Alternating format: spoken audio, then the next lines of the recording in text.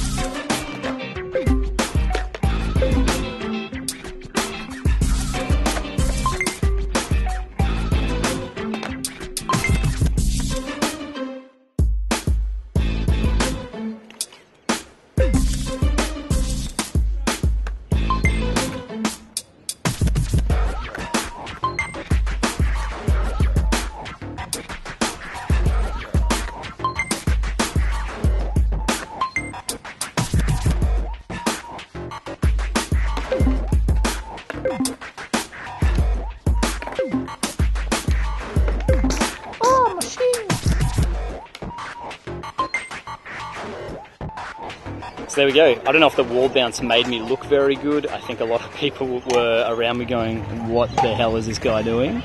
But nonetheless, it was actually a really good exercise just to control a board out from in front of you. Once again, thank you to VLSkate for publishing another great 10 beginner tricks, which were really good for me to practice, really good for other beginners to really have a crack. I really encourage that. A good variety, mix up your routine of practicing. Get out there and have a rad time, guys. I'll see you next video. Cheers.